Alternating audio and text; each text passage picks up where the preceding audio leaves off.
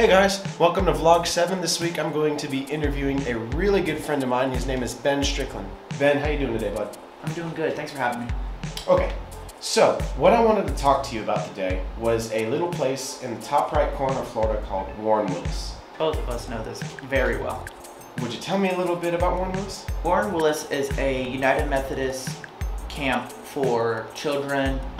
They've also branched out recently. They've bought the conference center right across the street. It's been open since 1948. For me specifically, that's really important because ever since they've opened, there's been someone in my family that has worked at this camp. So my grandfather went there, my father went there, my mother, so many people. It's such an important place for me that I worked there for 2 years and it felt like a necessity for me as a family member to work there. So fun fact about Warren Willis is we actually met there, didn't we? Oh yeah.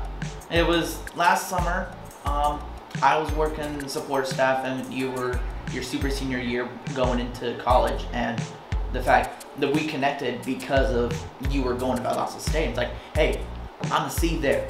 Like, let's link up. Not to mention that we're both mass media majors, so that was a great help too. I remember that conversation. It's like, oh, you're going to this college? Yeah. Oh shoot, me too. What's your major? This. Oh, yo, that's sick. So what was one of your favorite memories from camp?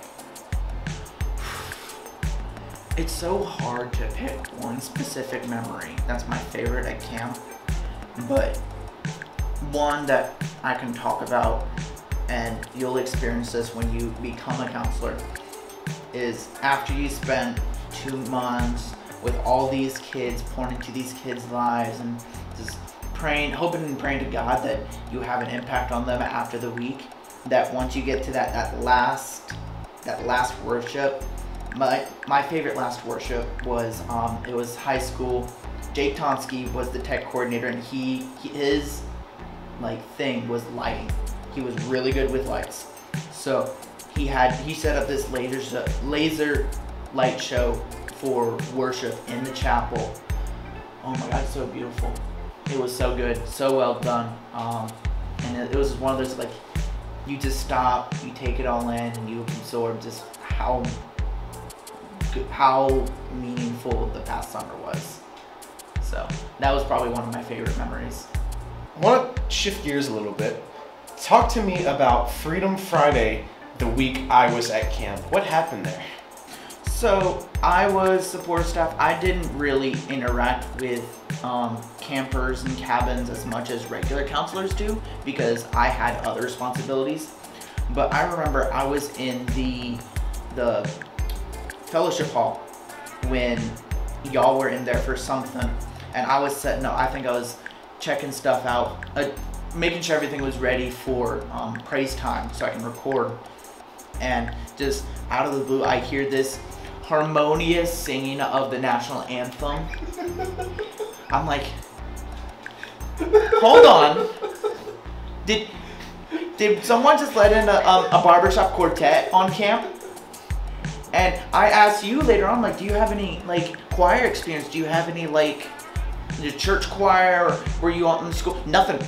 I'm like, yo, what? Where'd this come from? It was the first year that my parents let us go to camp, and I knew I didn't understand how big it was until the Sunday before we left. My parents stood up in church during a call, calling for prayers, worship and stuff like that. It was one of the 2 times my mom and dad stood up to offer prayer requests, and they talked about sending us to camp. At that moment, I'm like, oh, so this is big. This is important. So it's that family aspect to me. It's always been. Ever since then, that's what made camp important. Yeah, man. Thank you for being a part of my vlog. I appreciate you being a part of my life.